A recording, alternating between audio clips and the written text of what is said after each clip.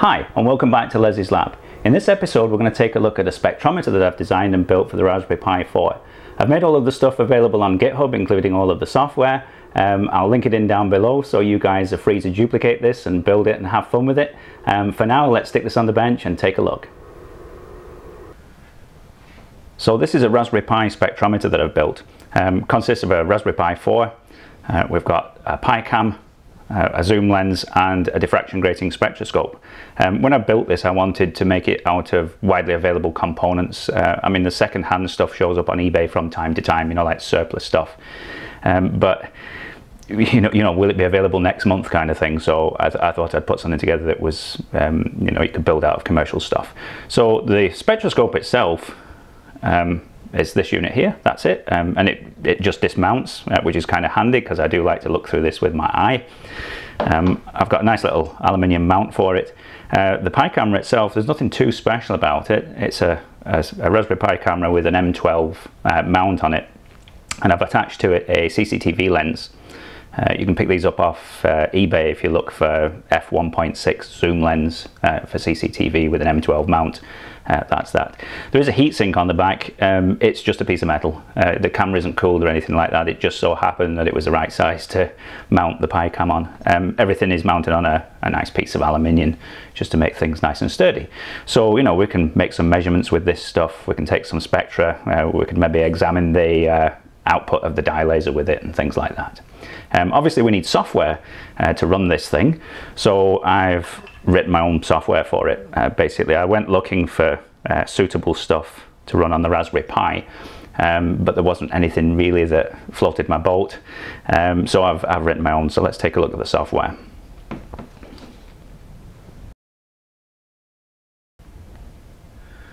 So here is my GitHub repository, and in order to run this really nice software, which has got a nice GUI, we need to clone the repo first. So we'll just grab that URL and clone it. We'll take a look in there.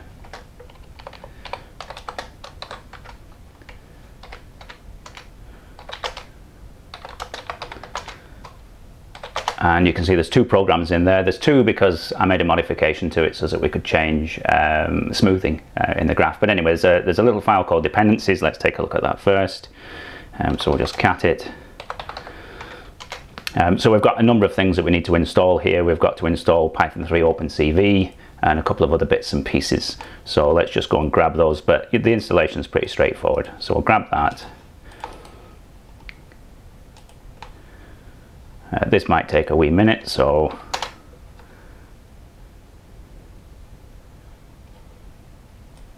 I'll go and grab the next one.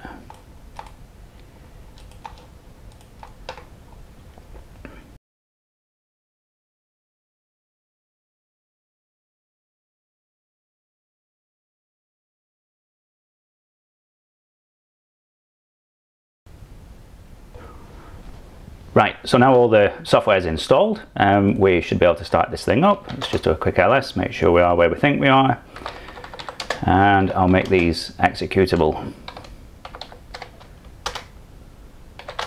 There we are. So now if I want to run one of these things, I can just do /pi spectrometer, pick my version. I'll go for version 2. There isn't much difference between them, as you'll see on my GitHub, but if we give it a minute to start, we've got a nice little GUI, so I'll get rid of the terminal, we don't need it. So here's my GUI. I'll just get rid of the browser as well. There we are. Awesome. Obviously we're not looking at anything yet, so I'll point the spectroscope or a spectrometer out of the window. You can see the spectrum's at an angle on the screen there, so I will just do a manual adjustment on this side. I can just rotate the spectroscope. We'll try and get a little better focus.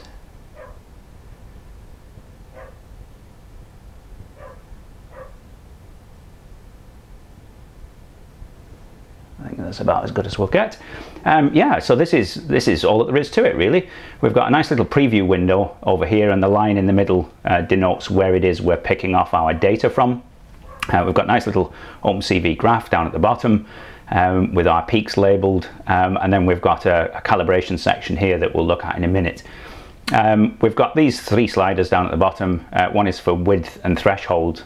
This is the width and the threshold of the peaks that we want to label. So if we set the width very, very narrow, we'll get lots of labels. And if we set it very high, we'll only get like major peaks.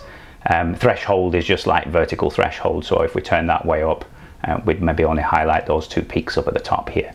Obviously this isn't calibrated at this time, and the red button up the top says calibrate, so we'll take a look at that in a minute. The filter performs some smoothing. If we turn it off, so if we put the slider right up at the top, we can see we've got quite a jagged edge, and if we turn it way down, it really rounds off all of those peaks. You know, by default these things are more or less in the middle, and that's generally fine for stuff that I'm interested in for sure. But you know, you can tinker around with these values. So obviously this isn't calibrated yet, and we need to calibrate it before we can perform any serious measurements. So I've just set up two lasers pointed at a piece of card in front of the spectroscope, and if I move my hand out of the way, we can see the two peaks. The two lasers I have, one is a gas laser. It's a helium-neon laser at 632.8 nanometers, and we've got a little DPSS laser pointer at 532 nanometers. In order to calibrate this, all we have to do is to very carefully try and click on the graph in the center of our peak. So that gives us our first point, and we can put 632 in the box, or 633, because we'll just round up. Integer values in here only. And we'll come along to here and see if we can grab 532, 532, and then we'll hit calibrate. Close enough, right? This reads 531 now, and this reads 633. So we're all good. So now if I point the thing back out of the window, we should find, or we should be able to actually make a reasonable, you know, we could reasonably say that the peak here is probably 584 nanometers plus or minus, and this peak is probably 520 plus or minus. So yeah, pretty reasonable piece of kit. It's a pretty fast frame rate as well. If I put my hand in front of it, you know, the graph updates pretty quickly. Let's take a look at some other cool stuff. So yeah, this is my rather kludged together setup here. Just a quick test. I've got a bare helium-neon laser tube, and I'll get into why that is in a minute. But yeah, I've got my green laser pointer, my helium-neon laser tube. I've got my spectrums displaying on the screen. If I bring in another red laser pointer, if I look over at the screen there, and I'll swing the camera around in a minute, we're reading 662 nanometers, which is about right. We'd expect a red laser pointer to be, you know, around about 660 nanometers. And if I come in with a violet laser pointer, we'll get something a little bit different on our screen. So here's the view through the spectrometer once again. I'll shine the violet laser pointer at the paper, and we'll see something quite a bit different happen here. We can see our peak, which looks, the wavelength looks a little bit on the low side, but it's not outside of the bounds of possibility. I would have expected, you know, 400, 405, something like that. Maybe there's a little non-linearity in the setup at one end, but what's interesting is the fluorescence from the paper. I've mentioned in a previous video when I was playing with nitrogen lasers and dye lasers that paper is quite fluorescent. White paper has a coumarin dye in it, and we can see that it's fluorescent all the way through the blue-green, quite a way into the green, and maybe a little bit of yellow as well. I'll try and get a little bit closer with it. Yeah, pretty fascinating.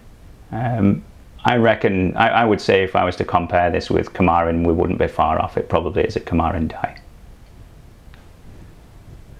I've just set up a fluorescent tube here that I've connected to a little high voltage power supply in front of the spectrometer. So let's take a look at the spectrum for it. So here's the spectrum for the fluorescent lamp. You know, really nice lines resolved in the little preview window there. We can see some strong line at 612 and some various other bits and pieces. Yeah, pretty cool. Like I say, you know, have fun, play around with it. Perhaps spend a bit of time. I've sort of disassembled this on camera when I was setting it up there, so I haven't really properly calibrated it. I suspect that this little peak here should probably be more like 400 nanometers, and that one should be 650. I mean, I suppose we could calibrate this just now. I mean, about calibration, you don't have to use a laser to calibrate this. You could actually use a fluorescent lamp. So if I let's go back to GitHub, because I actually wrote this stuff in there as well. So if I scooch down there, yeah, we've got a properly calibrated setup here, so about 405 nanometers for this little peak and 650 for that little peak.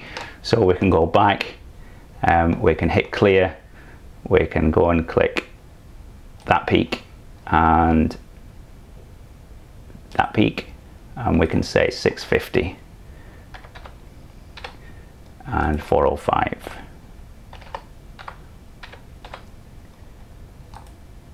That seems a little bit more reasonable. Yeah, so we've got a peak here at 611, and I actually put up on GitHub as well what these various peaks were as well, I think. Yeah, so we've got a peak at 405, 535, 545, 650, which are this, that, and that respectively. They're actually from mercury vapor, and europium, which is one of the lamp phosphors, is actually visible as a very tall peak at 611 nanometers there as well.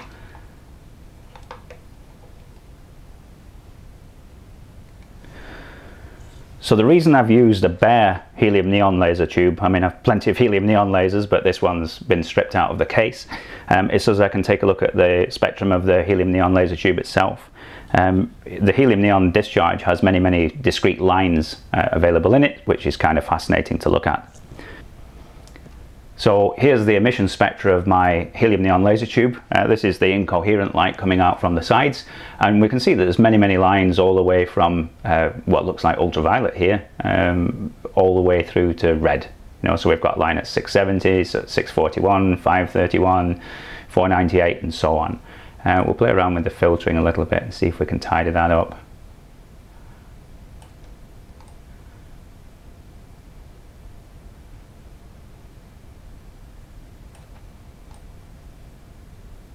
Awesome. So we can see there's a 633 line, or 632.8. We've got 616, 609.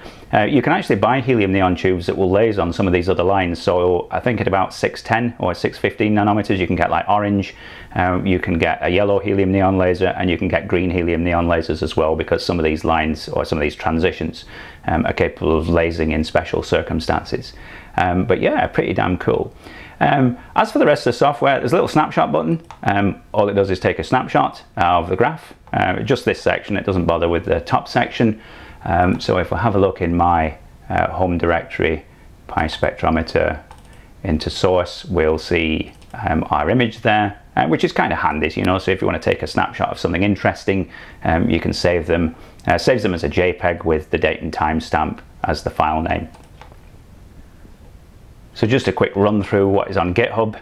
In the media folder is just the images that are used in the README file. In the source folder is our sources, our two programs, and we've got the README. So it says the Pi Spectrometer is a Python, OpenCV and TK implementation of an optical spectrometer. Motivation behind this build was to build something that was cheap, out of readily available parts, you know, without critical alignment, all that kind of carry on. I'd looked into other stuff like the Hamamatsu breakout boards, but you know, these were like running 300 plus bucks, and the resolution was actually pretty poor for these. It was like 15 nanometers. For this thing, you know, if you spend the time and set it up correctly, you can get like plus or minus 2 or 3 nanometers, which is pretty good for, you know, very cheap kit. It's linked to my channel. The program is free, right? It's free as in beer for non-commercial use. If you want to use it commercially, send me an email, we'll work something out. If you've gotten value from these kinds of projects, you know, and you think they're worth something to you, I'm quite happy to accept a donation of $1 or something. Yeah, so there's a breakdown of all the hardware. I've got the links of where to get the spectroscope. I'm not affiliated with these people. If you look around, you'll probably find a better deal on YouTube or Amazon or whatever. They're just pocket spectroscopes. It's linked to the Raspberry Pi camera with the M12 thread. These are pretty common. You can get them in most supply houses that, you know, provide Raspberry Pi kit.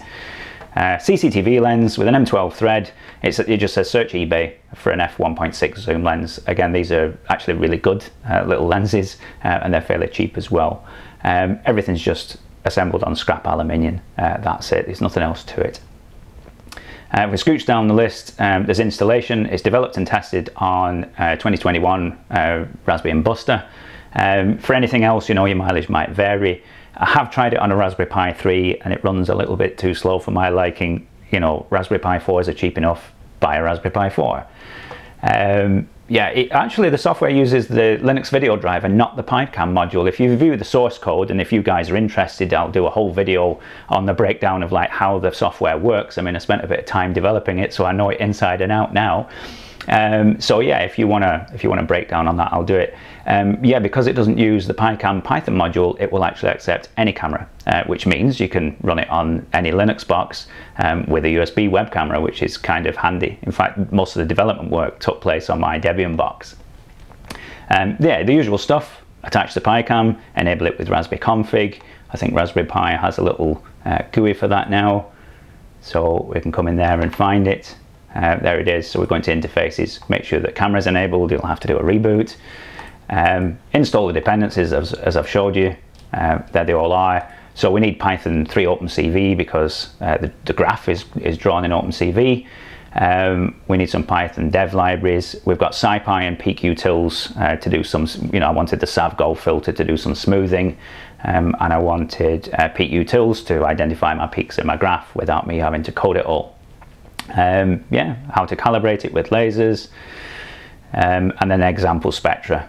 So I've got an example fluorescent bulb, we've got an example cheap laser pointer, we've got the violet laser pointer, and its corresponding fluorescence from the white paper. We've got a shot out of the window at a blue sky. Don't point this at the sun, you'll damage the camera. We've got the Helium-Neon laser discharge, which is real nice to see.